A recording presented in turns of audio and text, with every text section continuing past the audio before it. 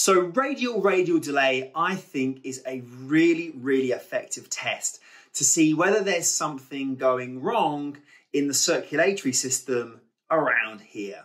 Now remember, you're not Dr. House, okay? The key emphasis is that if you think there's something going on with the cardiovascular system, refer.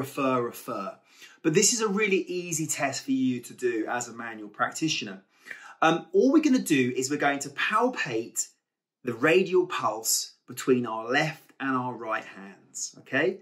Now, they should be equal, rate and rhythm. That is what I would expect a normal radial pulse to feel like. Now, if you're palpating the radial pulses of your patient and they're going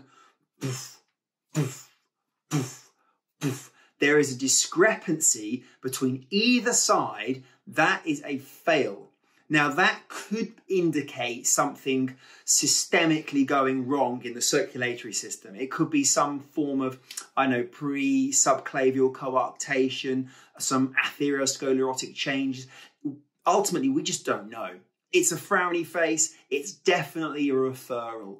So if you're doing a radial delay, palpate the radial pulses between the left and the right hand.